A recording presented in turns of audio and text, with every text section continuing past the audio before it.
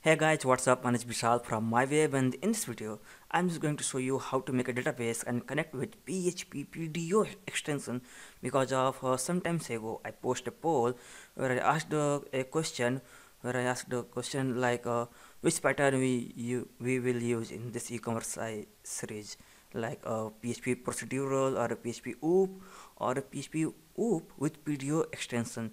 So most of the people hit the third option, which is based on the mixed of both, like PHP OOP with PDO. That's why I'm here. I'm using the PDO extension for connecting and operate all the kinds of data operations in PDO extension. So first of all, I'm going to the my admin, sorry, not admin panel. I'm coming back to the PHP my admin and make a new database. So here is the create database option. So I created database name. Database name is myweb underscore ename, sorry, ecom, and change the option and hit the create button. Okay, now here is nothing to do, so I'm coming back to my text editor. In this video I'm switched from bracket text editor to the Visual Studio Code because it's too much trending on this in this all the kind in this year and the last 2020. So that's why I'm using that Visual Studio Code. So now I'm coming back to the minimap of this Visual Studio Code. Here is the panel, and in this panel I click right button of the mouse and create a new folder. The class name is class, file name is class, and I make a new file. The file name is D dot B, sorry, db.php, and the class name, sorry, I open the PHP tag and close that. The class, make sure the class name is similar to your file name. So here's my file name is db, so that's why I'm write a db, open, and all kinds of MySQL connection. We have 4 parameters like host name, username, password, and database name. So that's why I write private, sorry, I'm using the private key. So private, you can also use the class modifiers, but I'm using the private dollar host. The host name is localhost, and again the private username, sorry for that, yeah, username is by default root,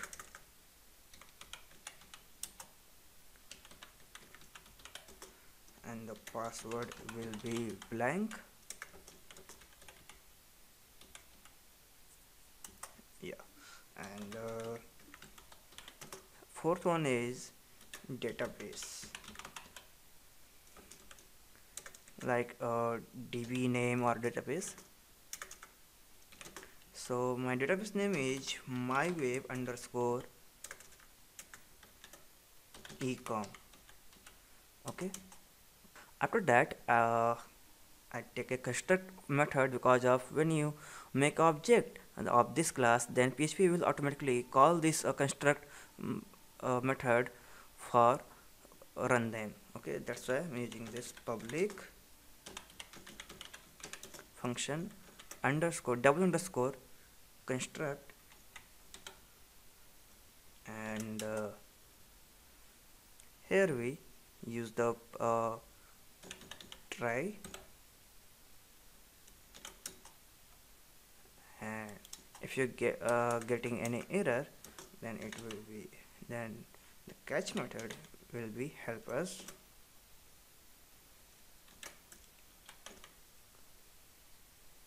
Video exception,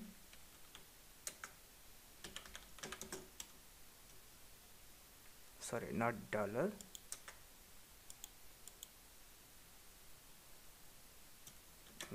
$E. Okay,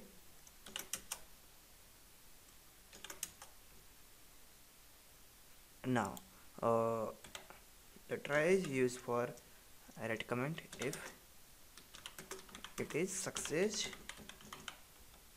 and the cancel method is used for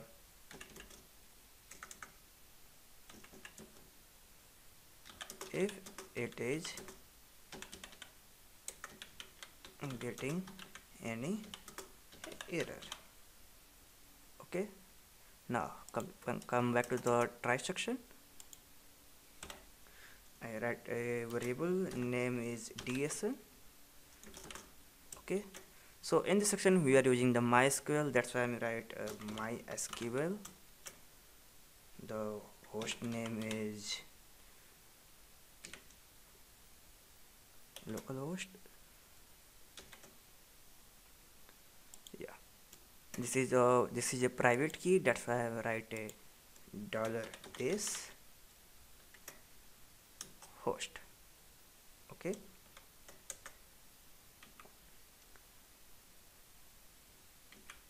semicolon, and db name equal to $this database. Yeah,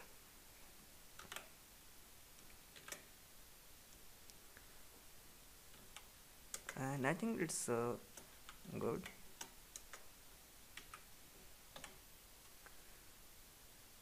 Okay, and after that dollar option.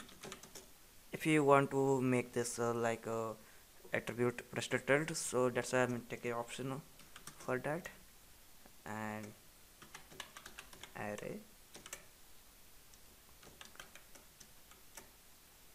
PDO attribute underscore persistent. Yeah, here is that. After that we take a connection variable, so $this db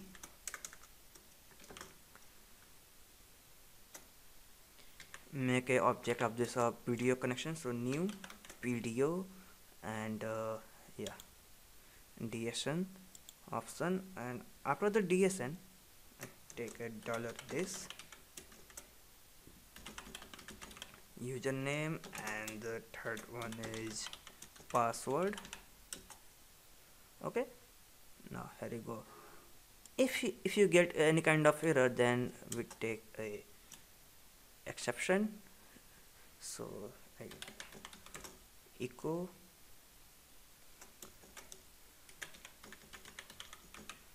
connection error colon space. Yeah, and after that $E and your message of this error, which I mean which kind of error you get when you got any kind of error in the connection.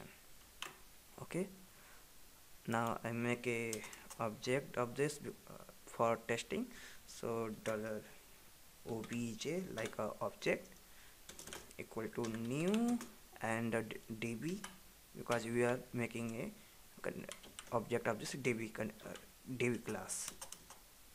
Now variable dump obj.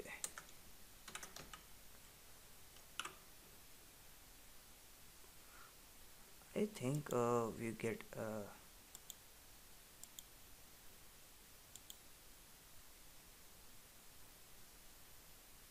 yeah, I get a error in the 14th line.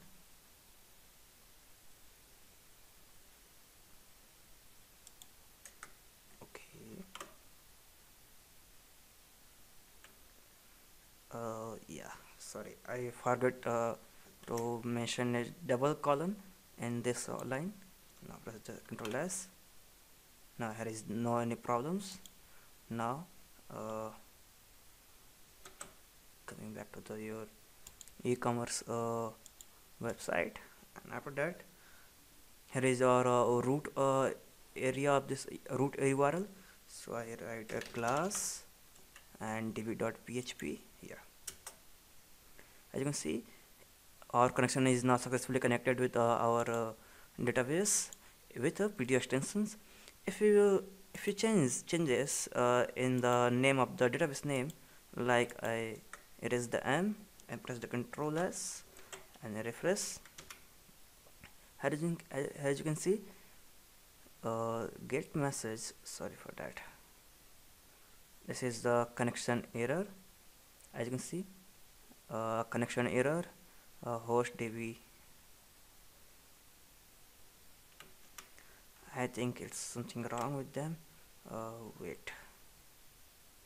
Yeah, get message. Oh, sorry for that. Yeah, it's functional. So now, as you can see, here is the your connection error. Unknown database mywave underscore ecom. Okay, and you see that here is what here is no any database which name is mywave underscore eco. Okay, now I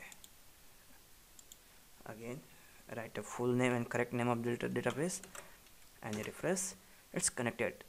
So now, as you can, I hope you can understand how to connect with the database using PHP with PDO extensions.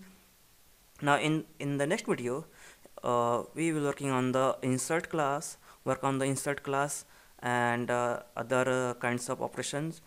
And after that video, we'll create like how to insert a category, how to insert a brand name, and other product variables and things. So thank you so much for watching this video, and please don't forget to hit the subscribe button for make it fun. Thank you so much, and say with me, happy coding.